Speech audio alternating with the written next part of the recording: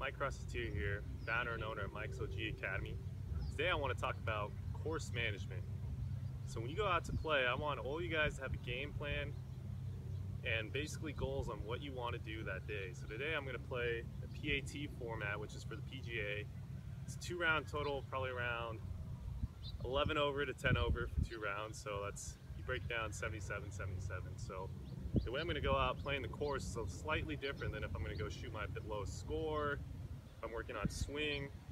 So all these kind of factor in. So today, on hole number 2, it's about a 580 yard par 5. I'm going to actually hit a 3-iron. Driver, if I hit a really good drive, I might be able to get there in 2, but fairway's pretty tight. Let's see how it goes.